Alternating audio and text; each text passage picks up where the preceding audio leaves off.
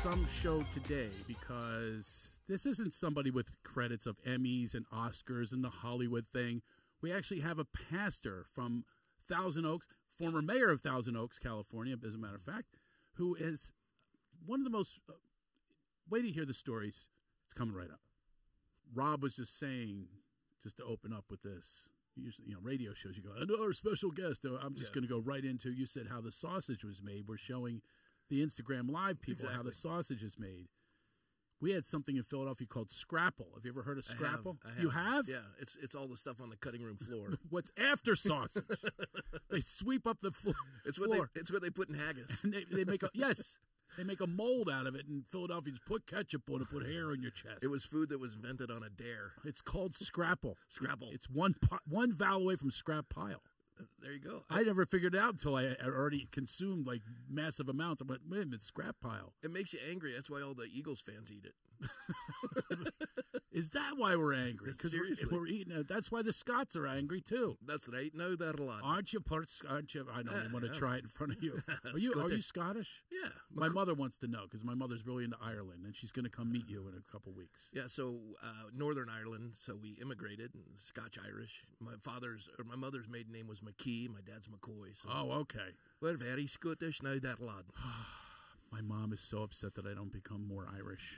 But well, she loves when I hang out with... Oh, now you're the Lucky Charms guy. That's the only way I can do it. She's a good woman. That's the only way I can do an impression of an Irish person. Someone's after me Lucky Charms. They're magically delicious. That's Southern Ireland. Oh, is that right? It is. They go up and down. I didn't know that. They go up and down. They got a lilt in their voice. They do a wee bit. I'm from County Cork. How about you? I don't know. I'm from Thousand Oaks. Thousand Oaks. He's the mayor. Former mayor we have here now. Mayor McCheese. Mayor McCheese. Mayor Rob McCoy is here with us, folks. He's a pastor, he is, but he doesn't wear the frock. Watch yourself. My mom. Frock. My mom is going to come out here in a few weeks, and I want her to meet you. I look forward to it. Because my mom is very, very much into me being Irish and Christian. And I moved to Hollywood, where it goes opposite. Yeah, that's true. You go opposite field on that. And so my mom, she's so happy I actually go to your church now. It's an odd story how I ended up going there. I'll start right with that. I spoke there with my Laughter Heals program. That's right. For a group of men led by Frank Sontag, and he had me be a guest speaker. Worst introduction of my entire life. Do you remember what it was? It was a Saturday. It was pretty brutal. He says, all Christian men, and I'm not, really, that's, I'm big God. He was apologizing. He apologized for me. That's my intro. I usually get Netflix, Showtime. Well, he hasn't been saved. Here he is, Craig Shoemaker. That's so great because everyone comes up and tries to convert you. Exactly. I had a whole congregation trying to convert me because I haven't been saved yet. They weren't even listening to the first 5 minutes. No. That was the worst introduction I've ever had in my life. I got out of it, though, and I ended up with a great friend out of it. Yeah. Corey Travelina. Not only you, but Corey Travelina. Exactly. Is a really good friend of mine whose dad I admired, was my inspiration, and here I met him at your church. That's great. And I ended up going to the church, but then we met afterwards, and I had heard about you. I just want to tell people how I heard about you. You had the courage to stand up to government and obviously a lot of opposition during the pandemic. And I so admired you from afar. I heard about you from an atheist. Did I ever tell you that? No. My atheist friend went to your church. Love it. He's full atheist, too. My friend Dave. He goes, yeah, you got to hear this guy. And he had Robert Kennedy there. You had Robert Kennedy speaking there. Bobby Kennedy was there. Bobby Kennedy Jr. Yeah, Bobby Kennedy Jr. was there speaking. And my friend told me about you, so I said, this guy sounds really cool. And you were opposed to the mandates and everything else. Yeah. So I kind of knew about you. So you said, hi, I'm Rob. I didn't realize it was even your church when I spoke there. And then you turned to me and you go, no, I wanted to meet you. Amen. That was so strange. By the way, when I say amen, it means true. Okay, that's all right. I'm just used to it. No, listen, I grew up like that. I grew up black.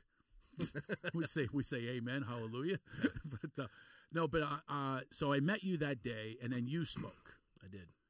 And first you had me come backstage. I was going through a really tough season, and everyone, it was so beautiful. You all held me in prayer, strangers, a lot of men. Yeah. It's actually all men. Yeah. And a guy like this who has been down the path of toxic femininity becoming a woman, not becoming. I'm not transitioning. I'm tracking you. No confessions here. But I went down this path of believing that if I only had this deeper empathy for women, for the plight of women, if so I believed it was a plight. You grew up with all women. Yeah. Yeah. And with a big influence, although my mom is very conservative and much more pro-men. That's what's odd about it. But I ended up with this other. My sister is the opposite, though. I would say, hey, I'm dating this girl. She goes, oh, a girl? Is she under 18? She would say that to me. Yeah. Oh, then she's a woman. Mm. So I was trained and indoctrinated in this speak of pro-feminine and but it was all developing. It's in development. While you're talking, I'm going through some of your comedy routines. That's why I'm smiling. How you learned how to shave and epilating. Yeah. Took the hair out by the root with a spring and a lady Bic. And our shower curtain was nylons. And, it was just a whole... I had a feminine perspective with this masculine instinct that was put away. And you had a crappy dad. Yeah, not the best. No. Not the best. But did you ever think that he's not because of the lessons that I learned how to be a good dad? Yeah, he was an anvil. He certainly was an anvil. I mean, an anvil. And you honor your mother and father, and your dad taught you what not to do. You know, true. And you are who you are because he did what he did. You could have been a victim, but you were more than a victim. You were a conqueror. You overcame it, and you turned it into funny. Yeah, I mean it was an alchemy. And God used you to save my life. Yeah, well, we'll get to that. That's just the craziest story. That's probably the craziest story of my life. Really? Yeah, yes. Because I've walked with you and heard stories that just blow me away. I know. I got some stories, yeah. And listen, I'm happy to be here where I am and alive. Yeah. I'm happy to be alive. I didn't think I'd be alive, and I tried not to be alive because I just didn't have an understanding of life. And the teachers weren't really there. Yeah. The teachers were They didn't know what to do with you. No. Seriously, you were like you were 100% caffeine. You didn't have blood. You just had caffeine. Yeah, you were ADD before they even knew what it was. It was called hyperactive. Yeah. I was so hyper. I used to sleepwalk and wet my sister's bed. I was a hyper kid. Yes. Yeah. But a lot of the hyperactivity has to do with like not wanting to be in this body because the body was rejected. It was rejected. Like you don't be you. That's a brilliant insight.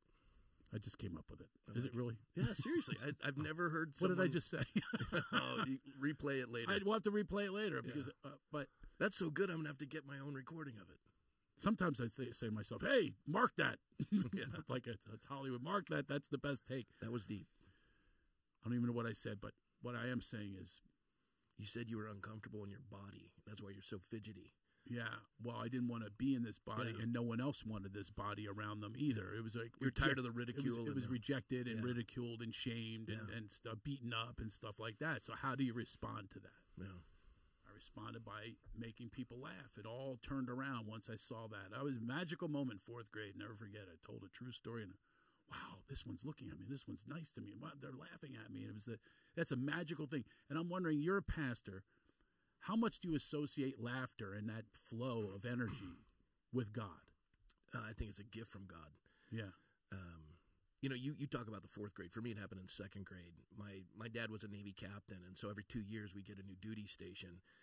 And I remember coming in the 2nd grade into Coronado, and we'd come from the East Coast, and I was wearing East Coast clothes, and there was kind of the surfer era in the 1970, and they were all making fun of me. And I tragically, and I wasn't raised in a Christian home, but tragically, I saw this kid with bright red hair and Coke bottle thick glasses and food on his shirt, and they were making fun of me. So I just targeted him and started making fun of him. Everybody started laughing at him and took the issue off of me. And later in life, that kid would ultimately take his life. And you talk about murdering with words, as it says in Matthew, that you say to someone, "You fool." It's like murdering, because you don't need a gun to kill a kid. You can just say you're ugly and stupid, and your mother and I wish you were never born. That you grew up with that. You grew up with that pain, and some don't overcome it. And I was so overwhelmed by that, And when I became a Christian, I went looking for him. And when I heard what had happened, and I wasn't the only kid that did that, but I took responsibility for that. I mean, and I've really wanted to watch my words since then. Humor at someone else's expense. Is not funny. I agree. When I teach, I teach laughter. I teach comedy. That's why I say, talk about your own experience. And by the way, that is your experience. You made fun of them. My experience is I did the same thing. I can still name the two people that same thing. Yeah. And very unfortunate for me to do that. You're a bully. I was a bully because I didn't want to be bullied. So you take it over here to someone who's less than you. They're getting bullied more than you are because they have even more special needs. And it's very unfortunate. But I learned how to turn it on me and have fun making fun of me. You do the same thing. Yeah. Self-deprecating humor is very funny, and it also humbles you. Yes. Because it's not funny unless it's true. 100%. Yeah. I talk about that when I speak about, if you speak of the truth, you're releasing secrets, and you're releasing these things that tie us up, that make us into misery, that turn us into resentment and anger and rage that gets misplaced onto someone else, as opposed to this other alchemy that takes place with laughter. Truly connected. I mean, I believe it's really a connection with God. I mean, there's no filter. Yeah. When you're laughing, there's no filter. Well, that's what knitted me to you before I'd ever met you in person. Which is weird, yeah. I was listening to your Barney Fife impersonation, and okay, girls, let's, and you were, and I. You remember that from 1994. But I'm cracking up at this stuff because, you in your transparency, people see that, and they can see themselves in that, and if they can laugh with you, they can accept what they're dealing with, and. Yeah. That was instrumental for me at a very critical moment, and I don't know who's going to tell the story, you or me. We're sitting on that story. I took it to the point where I'm back in your office, and they're praying for me. Yeah, and I did not know. I knew who you were because of the reputation, and then you took the stage and you told a story. Mm-hmm. Now I don't know whether in this podcast I thought about it ahead of time. Who tells the story, you or me? Because I've been with this for 2 years now. It's one of the most profound moments of my life, and it actually led me to your church as well because of that connection, a connection that took place 28 years ago without ever meeting. Well, we can do it two ways. One is I can start, and then you jump in where it started ministering to you. Okay. I don't know. All right. So tell the story. So now you take the stage in front of the men that I bombed in front of. You didn't bomb. I know I didn't. I'm being self-deprecating. It's all right. Come on, let me have it. Let me have the self-deprecation. It was pathetic. Hey, you made fun of me. I'm going to go kill myself. I'm the only one allowed to make fun of me. So, I mean, and just a little backstory on me is I've been into God for a very long time, but I've had a problem with religion. Mm-hmm. And I'm sure you know the reasons why. Yeah. I'm sure you've heard them a million times. Sure. And this is why there's the resistance to religion, is what Christians have killed in the name of Christianity, and the wars that have taken place. Personally, for me, even Irish, my mom always says, the Irish. She loves the Irish. I say, look, they've been at war of the Catholics and the Protestants. A religion and religion go at war for all those years. I think that's why God invented whiskey, to stop the Irish from ruling the world. And sense of humor, by the way. Irish have a great sense of humor. They do. Yeah, really great sense of humor. And my mom emphasizes that. And my mom is also really funny, really full on make me laugh till I cry. And I got my humor from my dad. You got your humor from your mom. That's kind of cool. Wow. And what about your mom? Not funny? She was funny, but what she provided was the laugh track for my dad. I mean, she had a laugh that was contagious. You know how you can make an evening when you're performing just with the right person laughing. They can get the whole audience going. That was my mom. She'd laugh so hard, the tears would run down her legs. I mean, she was just hilarious in her laughter. Yeah. And my dad he knew how to just play every note for her. He played the room. Yeah, he did. There's an instinct that takes place when you're doing good comedy where you do feel the energy of people. And I believe that's a God thing, too. It's like it's this pure God truth, nothing else in the room. And that moment where you're having that connection, it's a divine connection. And a lot of comedians won't even acknowledge that. They think it's just, they're so sarcastic and cynical, cut off. But it's truly divine and ethereal to have that happen with people. It is. In a fallen world where we're all struggling, to find humor in it, that's how you deal with the pain. That's what my family did. Yeah. One of my favorite, my older brother is 9 years older than me, and my mom is dying of a botched lung cancer surgery. And she's moments from death. That's hilarious. It's hilarious. Well, it's tragic, but we're No, all just we're kidding. my two sisters, my brother, myself. Were waiting for my mom to pass. She's at the gurgle point, and I've been by the bedside of hundreds of people who pass as a minister. Yeah. And my youngest sister, I'll just exclude names, but my youngest sister, she's still older than me. I'm the youngest of four, but she's right next to me. She had never seen anyone die before. And every time my mom would make some sort of a movement, she'd go, she's in pain. I'm going to go get the nurse for more morphine. And just hitting that button like endlessly. And morphine's going to kill her ultimately. And there's silence in the room, and my brother goes, maybe our sister should try a pillow. And we were laughing. Everybody broke up, right? Yeah, and my mom, she's between heaven and earth, and I guarantee you, she's laughing the hardest. Yeah. It was just, and that's how you deal with pain. Right. And in a fallen world, it's a gift from God that we can all relate. That look, we've screwed up. We can laugh at ourselves a little bit on this road to redemption. It's all right. Do you think the word funeral, the word fun, is in there for a reason? I think so. You think it might have been called a funeral at one time until somebody got real serious? I wonder if that's the case, because I've had a good time at funerals. That reminds me of a Scottish joke. What's that? There are two Scotsmen. They were the best of friends, and he says to his friend, he says, I've got bad news for you. He says, what's that? He says, I'm dying.